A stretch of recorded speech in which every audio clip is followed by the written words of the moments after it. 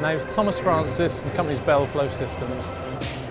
We're a product supplier, essentially, but we do sell systems, so we know how our products work, how we can use them to our advantage, and other products that we can source to make them a system. We target all industries really, from process, industrial, through to end user, so it might be plumbers, might be hydraulic users. We do a lot of work for the MOD. We've got a whole new range of Cortex Flow Meter Displays.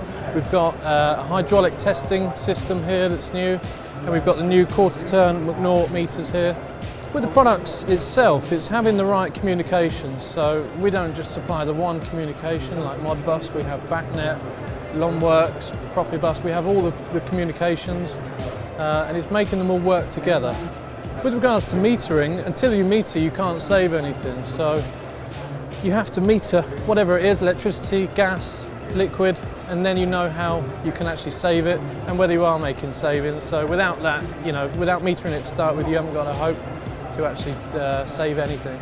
We came to the NEC today to talk to people face to face, to actually find out about their problems and maybe some solutions that we can come up with. A lot of people would have recognised our products, which always helps, and then we can talk about how we can use them as a system to work together.